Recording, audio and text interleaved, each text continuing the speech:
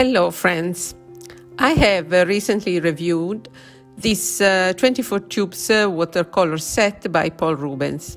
Today I'm completing the review with a demo. I'm going to paint some orange juice because food illustration is one of my favorite subjects.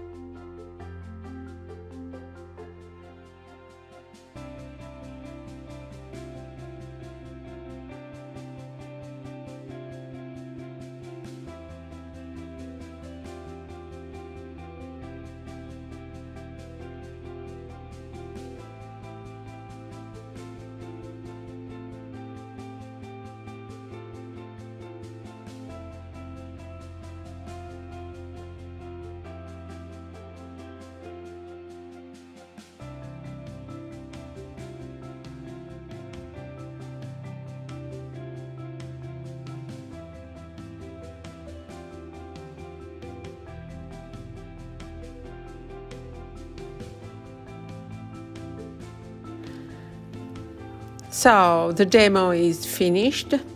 I find that colors are very transparent and very easy to mix and glaze.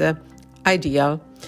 If I can say a fault, they have a huge dry shift on cotton paper like the one I'm using today, but that's typical on cotton.